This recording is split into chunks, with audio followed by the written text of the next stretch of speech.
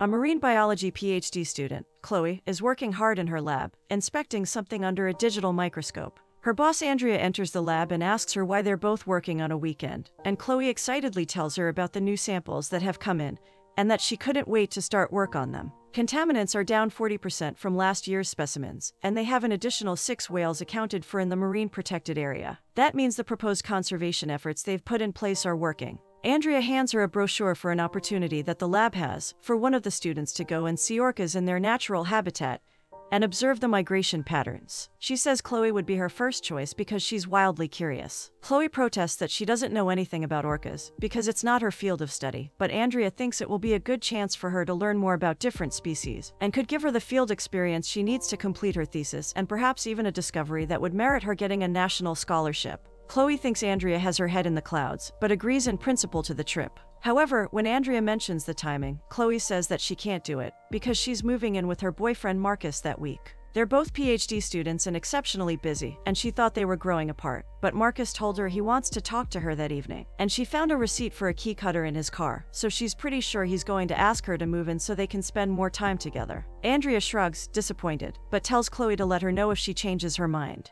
Not long after, Marcus comes in, and Chloe stops what she's doing, happy to see him. He's wearing an expensive suit and looks like he's come from a business meeting. She tells him about the results and he's happy for her, although he clearly has no idea what she actually studies, and gets the name of her field wrong. She smiles, though, pleased that he's at least making an effort to try and remember. He offers her a sandwich which he brought for lunch, their usual tradition, and begins to talk about how they haven't had much time together recently. Chloe is excited, imagining this is going to be the moment when he asks her to move in with him. He offers her a set of keys and she's overcome with anticipation. However, he leads her to another part of the same building and shows her into an office which he's rented, a space in between his lecture hall and her lab. It's a shared workspace. Chloe is instantly extremely deflated, but tries to hide her disappointment. Marcus gets the wrong end of the stick and thinks she's freaking out because it's too much of a commitment, and tells her in a heartfelt way that he knows it's a lot but he thinks they're ready for the step forward. Chloe doesn't even know how to respond, and when he asks her if she can move her stuff there on Monday, she tells him that unfortunately she's going to be on a research trip the following week. She calls Andrea and secures the position, realizing that her perception of her and Marcus's relationship is far removed from his, and she needs some space to think.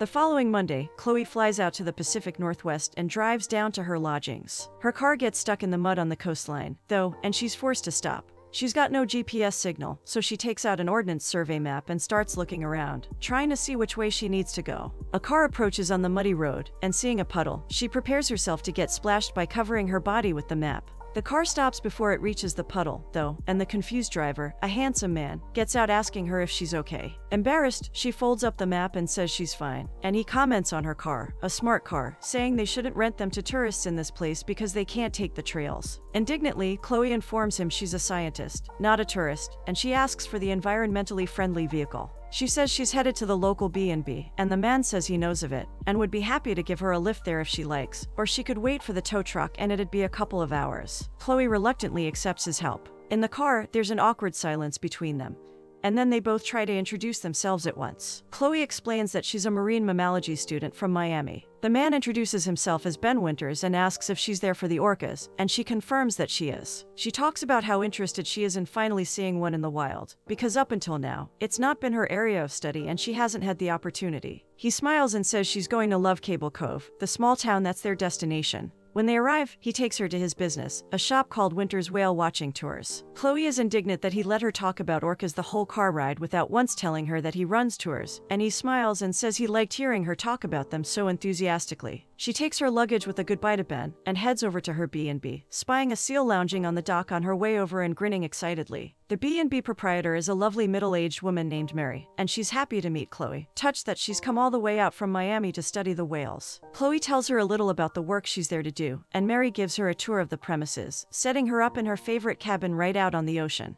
The view is spectacular and Chloe can't believe how much she already loves the town. The cabin is large and well decorated, with a working fireplace and a wooden porch that leads down to the sea. Mary leaves Chloe to herself, and while checking out the view, Chloe spots a whale nearby, just seeing the tip of its fin and blowhole emerge from the water. She fetches her binoculars and then runs to get her camera and follow it. She bumps into Ben on the path, who recognizes her and lets her run ahead of him with an exasperated shake of his head. He greets the seal she saw earlier as he walks past it. Its name is Sammy, and follows her panicked run out to the dock. The whale has gone, though, by the time she reaches it. Ben helpfully informs her she was about 10 seconds too late.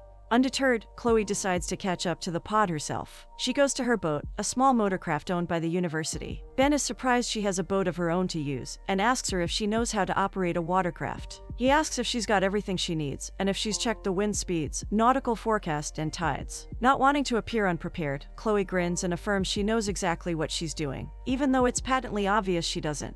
Amused by her insistence, Ben shrugs and walks away, leaving Chloe without any idea how to operate the boat. Before she can even get started, another craft zooms past her and splashes her with its wake, and she screams, covered in freezing water. Back at the B&B, Mary wraps her in a towel comfortingly while Chloe wails that she's lost a whole day, and she didn't know the ocean would be so cold here. Mary laughs and says she's going to ask Ben Winters if he can take her, since he knows more about the orcas than anyone else in town. But Chloe refuses, explaining awkwardly that she's already refused his help. Mary chuckles and smiles, and goes to fetch some maps instead. Just then, though, Ben comes in and sees Chloe wrapped up in the towel. He greets her, surprised that she's already back, and she admits she didn't quite make it out onto the water. Mary brings over the map for Chloe, and a drink for him. Ignoring Chloe's protests, she asks Ben if he'll give the girl a crash course on the area, and he happily sits down. Chloe swallows her embarrassment and listens intently as he explains the history of the cove, and the condition of the ocean around it. Then when he begins to talk about the orcas, she cuts in with her own knowledge about their migratory patterns at the time of year, showing him on the map the areas where she's intending to conduct her research. He's impressed by her knowledge. Mary comes over and asks how they're getting on, and Chloe learns that Mary hosts an annual dock party every year around this time. It's going to be on the weekend, and it's a big deal in the local area, the biggest annual event which raises money for the town's conservation fund to protect the orcas. This is their busiest time of year, as tourists flock in to see the whales. Chloe remarks that Ben must be very busy with his tours, and he shrugs and says the first few days are always not so bad. Mary takes the opportunity to suggest that he takes Chloe out while he has the chance to. He teases her by saying he doesn't think she needs help, but she sees the chance to swallow her pride and tell him that actually, a local guide would be nice. He grins and says he'd love to help her. Then takes her to the dock and introduces her to two of his friends, Adrian and Shauna, a married pair of fishermen who reside in their boat. They welcome Chloe to Cable Cove and tell her that she's definitely met the best man to help her out on her trip. Ben waves away the praise and they proceed to his boat, which is significantly larger than Chloe's little craft. She takes out her camera equipment, explaining to him how it all works, as he sets up and gets ready to launch. She's trying to attach a camera to the side when she almost falls in, and Ben has to grab her and steady her. He suggests she finds her sea legs before she installs anything, and for once, Chloe agrees with him. They head out of the harbor, Ben expertly piloting the boat to where they sighted the orca pod earlier. Chloe is having the time of her life, looking around excitedly. Ben smiles as he tells her that the whales are definitely aware that humans watch them for entertainment, and when they're ready to be seen, they'll put on a show. Some of them have really big personalities. Chloe's amazed that he knows them so intimately, and jumps up when she sees orcas jumping out of the water. Ben introduces the biggest whale as B-16, or Romeo, as he calls him. He explains there are over 30 whales in his pod. Chloe is overwhelmed, watching the underwater camera as Ben pulls them in closer. She says it's like a dream come true. Ben takes them back in and explains more about the resident pods he knows about. They have three: Bravo, Romeo's pod, Delta, and Echo. Delta has the oldest orca, Granny, who's over 100 years old. They have really strong family bonds and a matriarchal structure, which means Granny basically runs the whole show. Chloe asks about Echo Pod, and Ben says he hasn't seen it in a while. There's only 9 of them. But he isn't worried, he's sure they'll come. At her cabin, Chloe marks up a map with the locations of the orcas they saw. The next day, Chloe has a call with Andrea, who's seen her footage from the day before. She reminds her that unless she finds the Echo Pod to observe their behaviors, her research will be inconclusive, so she needs to make sure she sees those whales before the end of the week. Chloe bites her lip, worried, but assures her supervisor that she's going to do all she can to find the answers around why the Echo Pod hasn't yet come home. She's looking into their food sources, thinking that potentially that might be the reason why they're staying away. She heads down to the dock to find Shauna and asks her if she's seen the Echo Pod while out fishing. Neither she nor Adrian have seen Echo either, but they assure her that the salmon run is the healthiest they've ever seen, so there's definitely no food shortage. It seems her initial hypothesis was incorrect. Chloe heads to the shore and starts taking samples of the rocks, sand, and vegetation, and measuring the acidity and temperature of the water. Nothing, though, comes out with any peculiar results. She's perplexed by the issue when Ben comes into the B&B and asks how it's going. He says he put out a call to the other whale watchers in the region and none of them have seen Echo either. The pod is definitely missing. Chloe wants to get samples of the local algae to see if there's been any mutation in the phytoplankton, which might be a signifier of some sort of shift in the local conditions. Ben says he knows a good spot to get a sample, and takes her down to the mouth of the river. Chloe screams at the temperature of the water around her feet, but Ben is unconcerned, and laughs at her Floridian intolerance to the cold. She takes the sample she needs, and on the way back, Marcus tries calling her. She's deciding whether to answer when Ben asks if she wants to go and get some food at Mary's. She thanks him, but says she wants to go and defrost. He departs with a smile, and Chloe stares longingly after him, wishing she could go and have lunch, even as she answers Marcus's video call. Marcus admits he's taken up more than half of the office with his stuff, and shows her around it, but she's not interested, still watching Ben's retreating back. Marcus says he knows that they're on different wavelengths sometimes, but he really hopes that this shared office will bring them together, and Chloe doesn't have the heart to tell him that she's not in love with him anymore. She nods, holding back her feelings, and when he hangs up, she looks again at the direction Ben left in, knowing that deep down, Marcus isn't what she wants. The following day, it's pouring with rain. Mary arrives with a raincoat on and delivers her some breakfast, and Chloe says that unfortunately, it looks like her study will be put on pause due to the weather. Mary winks and says that she might just have to get creative. Later, Chloe is napping under the porch when Ben arrives at her cabin, explaining that there's a real howler out there, but no storm will last forever. He notices she's down, and asks her about it.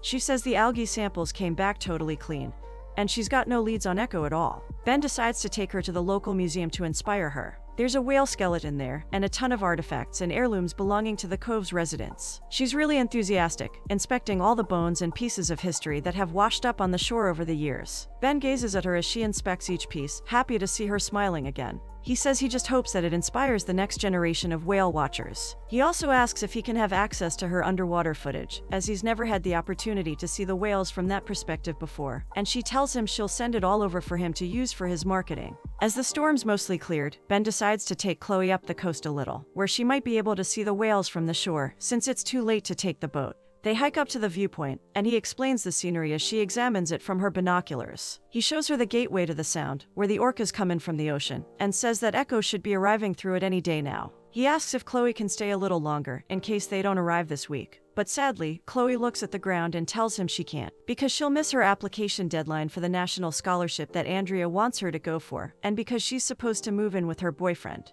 Ben is startled, but recovers quickly, saying quietly that it sounds like a good reason to go back. Chloe feels awkward, explaining that it's not really moving in, but Ben changes the subject and asks about the scholarship instead. She says she probably won't get it, but if she did, it would mean she could spend more time out there doing research, maybe even in Cable Cove itself. He looks down at her, his eyes shining, and says he'd really like that. Chloe doesn't know how to reply. The moment is interrupted by the appearance of a humpback whale, which Ben points out to her. She eagerly looks through the binoculars, then screams in joy and jumps up to hug Ben as the whale leaps out of the water. After a moment, she lets him go awkwardly, both aware of how close they just were and feeling the romantic tension. The next day it's very cold, and Ben explains that the weather is changeable at that time of year, but the following day the forecast looks clear, and they should be able to go out on the water all day together. She looks at him quickly, and he corrects himself, saying he meant with the whales. Just then, though, Mary comes into the B&B with terrible news. The storm caused a tree to fall in the woods, which has flooded the road into town. None of the tourists will be able to get into Cable Cove for the dock party that weekend.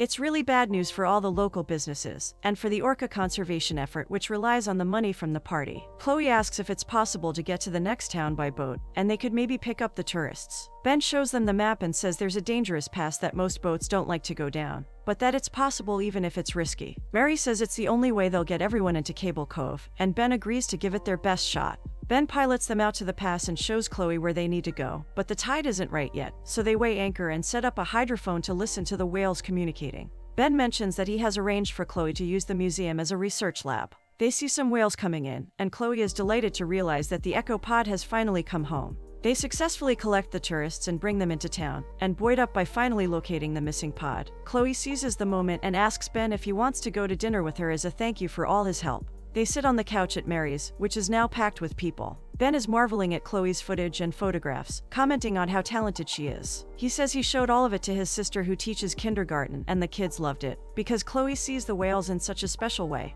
and that's evident in her photography. She smiles at him, feeling blown away by his frank praise and their clear connection. Adrian and Shauna arrive, sitting opposite them and saying they've never seen Mary's place so full. Mary comes over to take their orders, and Ben explains to Shauna and Adrian that they found the Echo pod. They're in the Strait, but haven't come into the Sound yet, which is strange for the time of year. The boys go and help Mary with the drinks, and Shauna takes the chance to tell Chloe that she's happy to see Ben doing so well. He hasn't looked so happy for a long time, not since his ex left town. Chloe's face falls at her words, wondering what could have happened between them and reminded that she, too, will be leaving town at the end of the week, and she'll have no future with Ben. At her cabin later, she pins the echo pod on her map and reviews her footage, trying to understand why the orcas are staying out of the sound. Ben walks past her cabin and she runs out to catch him, asking him why he's out so late. He leads her over to a campfire by the shore, offering her some hot chocolate, and says she needs to see for herself. They sit beside each other, and she asks him what she's looking for. He points up into the sky, and they see the aurora borealis right over their heads. She's awestruck. Ben says he would never want to reside anywhere else, that he tried the city out for a few months but it wasn't for him. This feels like a place where miracles can happen. Chloe sighs and asks him if he's ever been somewhere far away, but it feels like home. They gaze into each other's eyes under the northern lights, and both are beginning to feel that there's something much more than friendship between them. The next day, Chloe is reviewing her photos of EchoPod and discovers that one of the orcas is pregnant. That might be why they've stayed out of the sound. She calls Andrea immediately to share her hypothesis, and her supervisor agrees that it merits further research. Chloe shares her idea to set up a live stream of the underwater footage, following the orcas and their habits, so she could set up a website and take donations directly from people who want to help the preservation effort. Andrea says that if she applies for the national scholarship, she could definitely make it a reality, and Chloe agrees she's going to apply. Chloe runs over to Ben's to tell him the good news, but he's out on the boat. There's a testy girl waiting outside, who says her name is Shannon, and tells Chloe that if she sees Ben, she should let him know she's there waiting for him. She seems uptight and is dismissive of the whales, so Chloe instantly takes a dislike to her. She goes to the museum to fill in her application,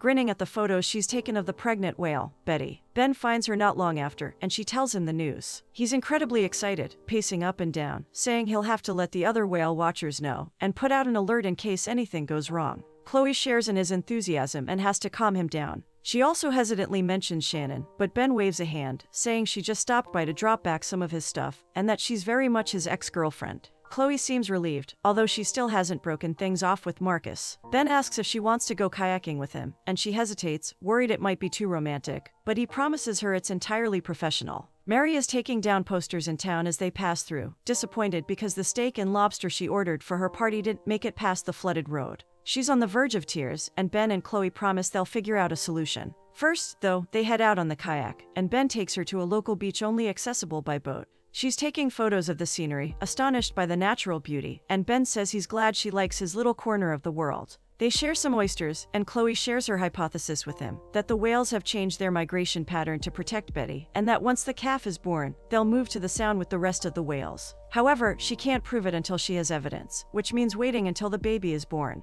Chloe suddenly takes inspiration from Ben's oysters, and remembers that Adrian and Shauna had more crabs than they knew what to do with. Mary won't have to cancel her dinner, because they can use the local produce to fill in for the missing food. They encounter Betty on the way back, who comes right up to the boat, to Chloe's delight. Back at the B&B, they explain the plan to Mary, who is relieved they've come up with a solution, and when Ben departs, she comments to Chloe that the chemistry between the two of them is undeniable, that everyone in the whole town can see they belong together. Chloe says she feels it too, but she's going back to Miami in 2 days. Mary tries to convince her that she belongs in Cable Cove, that she shouldn't go back, because what she and Ben have is special, and once in a lifetime. Chloe considers her words carefully, knowing that soon she'll have to make a very important choice. Ben comes to the museum later, asking if he can take Chloe's camera and use some of the photos she took for his website. She shows him the website she's working on for her thesis proposal, and says his stories about the kids in his sister's kindergarten class inspired her. He's amazed that he managed to inspire her, because he feels like she's been the one inspiring him all week long.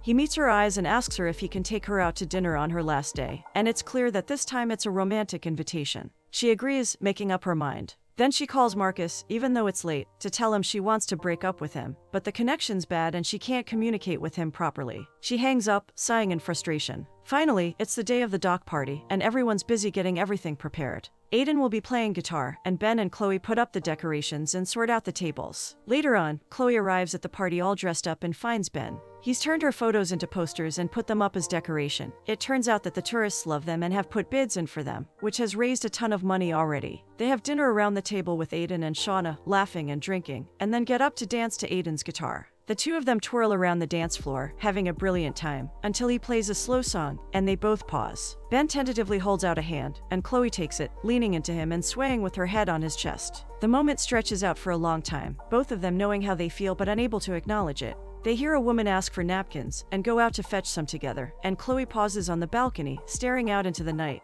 Cautiously, Ben asks her what's wrong, and she explains that she's not ready for this to end. She needs more time. He sighs and says that usually he would keep to himself in the town, keep the same schedule, the same routine.